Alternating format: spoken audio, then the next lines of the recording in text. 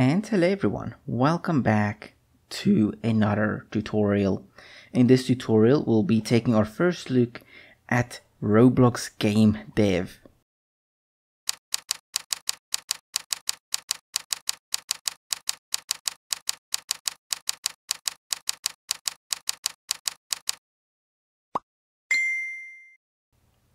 Now, the first thing you need to do if you want to start doing game development in Roblox is actually download Roblox Studio.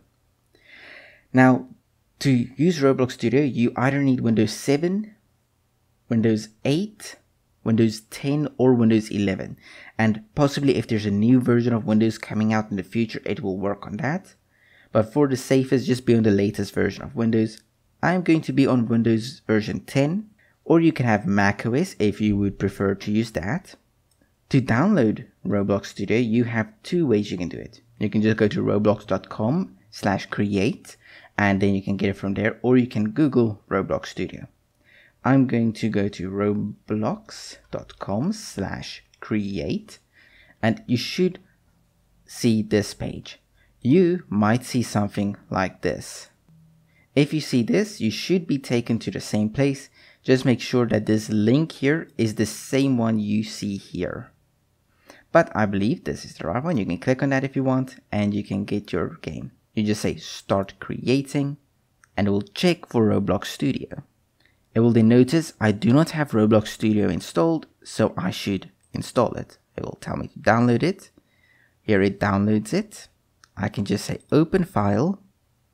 And here it will tell me it's connecting to Roblox. It needs to download a few things before it can get started. And here it will install it. Once it is done installing, you should see a pop-up like this. And then it should give you the Roblox Studio. Now you need to log in order to use this studio. I am already logged in because I had this installed beforehand.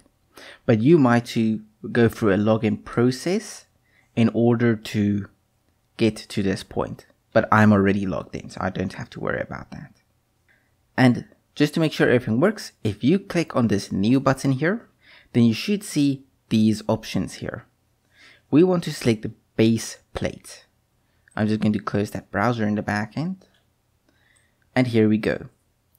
So this is Roblox Studio.